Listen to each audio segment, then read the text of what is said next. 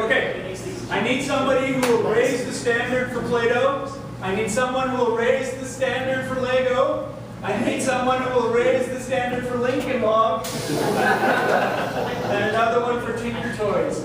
Who's gonna give a shout out? Who's gonna? Lego. Play-Doh. We got two Play-Dohs right here. Excellent. Oh, Lego. I'm sorry. Cody. Lego. Play-Doh right here. Lincoln Logs. Marcus Scott there. Lincoln Logs right here.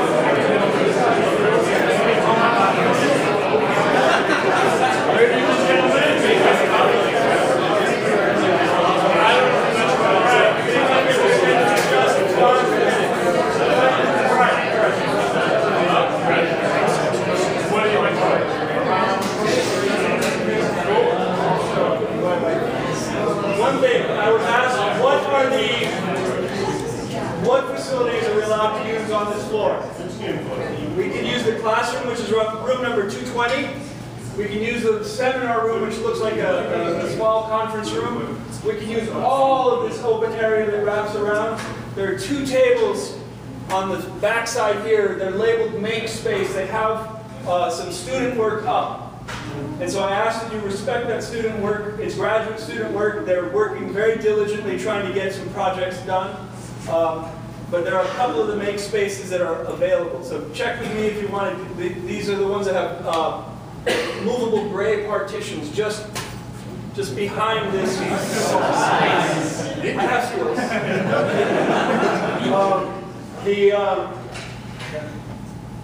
Let me see what else. We can use this facility right here that has these machines. 2 of the machines are dual boot windows. We can use any of the computers in the computer laboratory, number 220. We call that one the Nexus. The one right behind us that I just said has a couple of dual boots.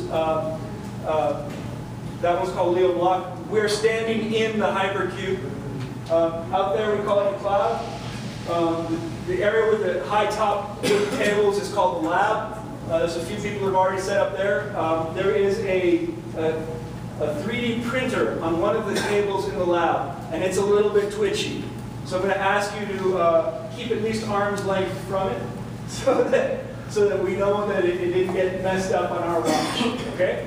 But the other tables that are in the lab, you're free to use. The tables are on wheels. They can be moved. The chairs are on wheels. They can be moved. We had said that we were going to be at 85 people capacity. We're actually at about 105, maybe as much as 110. So I had to get more chairs. Last year when I counted, we had actually only 85 chairs. That's why I said, let's just cap it at 85. I had somebody from our campus safety come in and say, how many can I actually have here? Said, if no chairs, 200. With chairs, less. So we're at less. All right, so those are the facilities that you can use. There is a printmaking facility. The doors are locked. There may be students or a teacher coming in during the weekend, but we're not allowed to go in there. We didn't ask for any permission to use that. There is a locked lab on that side that also will just remain locked. I'm trying to think. So what you see, what is out as you walk around this floor, you can use. If you get tired, tomorrow there's an art gallery on the ground, not the ground floor, but the first floor. We have the British system in this building, so the ground floor is 0. And then there's the first floor, and we are on the second floor, technically speaking. And you're welcome to go and visit that gallery. I have asked our facilities people to make an extra pass each day through the building to try and keep us tidy. But your assistance in that would be greatly appreciated. There are classes that need to be held Monday morning. So we want to look at this as though we're doing no trace camping. On Sunday evening, I'm trying to get us out of here by 5, or at least finish with our presentations by 5, so that we can do cleanup and you guys still have some energy to get home safely. That's important to me, that you get home safely. So those are the, in addition to the, keeping the drinks off and food off of the carpeted areas, those are pretty much the ground rules. No traces, right? So when you leave, it looks like you found it. Sunday late afternoon, there might be some panicked graduate students who come in. They have presentations bright and early on Monday morning, and they will probably want to make use of the hypercube facility. But we should be done by the time they come in. Other questions? I'm trying to think if there are any other logistical questions that you might have. With 100 people, I don't feel that it would be constructive to do a pitch process that involves every single person pitching to everyone else. Because we would probably be at it until past midnight. So I'm going to try to experiment and do an experiment in organic chemistry. I want to see if there will be self-organization. If there's somebody who doesn't have a group, please let yourself be known. Don't be shy. You don't have a group. All right. Eve doesn't have a group. Tommy, I thought you were bringing a posse. They're not coming? All right. Tommy's gifted programmer right here. All right, so Chris over here doesn't have one. All right, so the spirit of the event was to be open to working with strangers. Many have come with groups preformed because it's comfortable. But let's as we're doing the socializing exercise, this is part of it. Is like don't be a stranger. Get to know each other. Get to know what you're capable of, what you might be able to offer to a group. Ryan Nickel is an audio guy extraordinaire, and he is offering to freelance to groups. What specific kinds of audio do you feel like you might? Sure, I can. I can do anything you want. Okay. I can do music and sound effects. I can come around to each group when you guys are settled and come talk to you. And I have order sheets so that you write shit out for me and we don't have to discuss about it. It's going to be first come, first serve. So there's also a bunch of other great audio guys here. So don't just like start being like, Ryan. There's lots of good guys. So yeah. If you don't see me when you're in your groups, come find me out if you don't already have a sound. So we have a second offer from on freelance audio from Nate Madsen, right? Thank you. So on similar terms, so he will make himself available to groups and an individual consulting basis. So like polka music.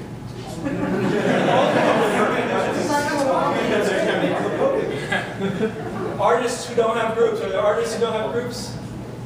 Are there groups made only of artists? Are there groups made only of game designers? Because I often have. All right, so artists, if you find yourself without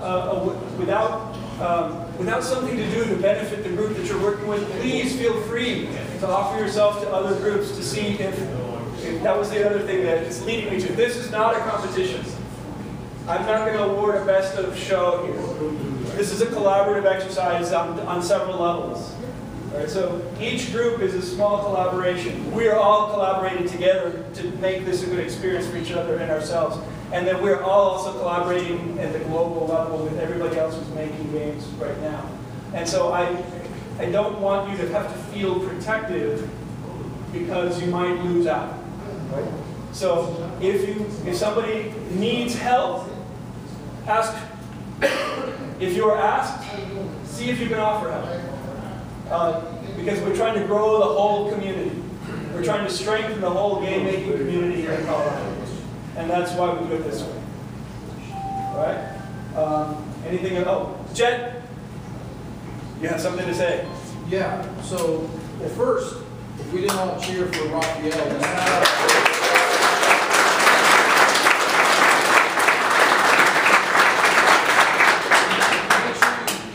stops by and personally thanks him because he works his butt off, and this is one of the biggest IGA events all year. Now we meet every month, so don't let this be your only IGA event. Make sure you come out and check us out once a month, and then we have special events like the picnic every year, Christmas event, all that. And he couldn't have said it better. He does it every year, and it's really about coming together and learning and showing other people what you can do and meeting them. Because you can make your own little group and go code in someone's garage anywhere, anytime you want, or at the library, whatever you want to do. This is about getting together and sharing and building games real quick. And it's going to be quick and it's going to be fast. And I'm real excited to be here again this year.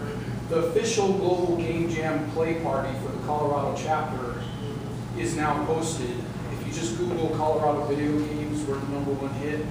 And it's going to be at the Microsoft store again this year. If we grow out of that space, we have a backup space as well, but so far we have that booked.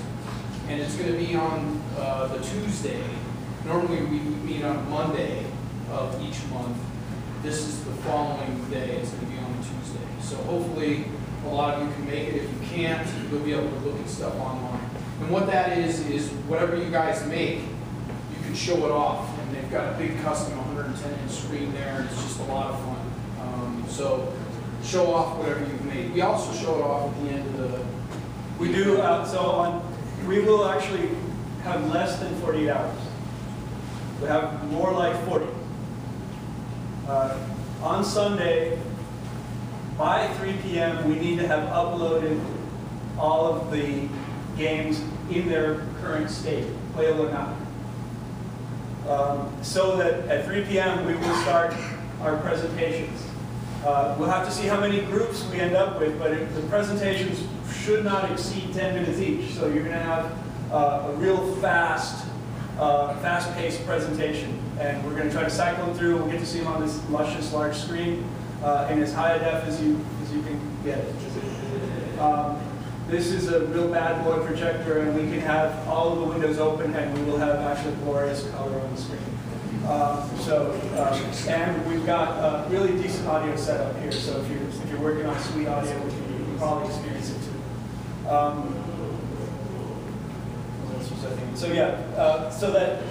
So hopefully in those 2 hours we can get through those presentations.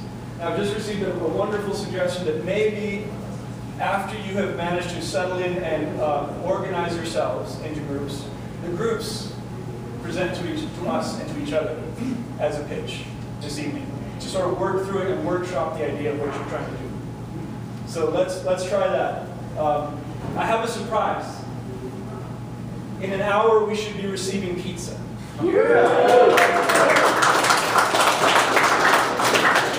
This is again thanks to the computer science department, who has collaborated with Saza Pizza. It's a small boutique pizzeria just south of campus. And they should be arriving at 7, maybe a little bit before. So I had said that tonight dinner was on your own. There might, I don't know, we ordered enough for what we think 85, so I don't, so that we might need to fill in some gaps afterwards with some of the wonderful ramen that we can provide. But so let's work on, for the next, until the pizza arrives, let's work on some sort of organic group formation, and then think about doing the collaborative group pitching after we've eaten pizza. All right? We good for that? What's the theme? Oh, I'm sorry. Yes, you just arrived. The theme is a heartbeat. It's an odd. We were given it as an audio sample, and I have the sample available if you wish to use it in your game. But it's the conceptual idea of a human heartbeat. All right. Yeah.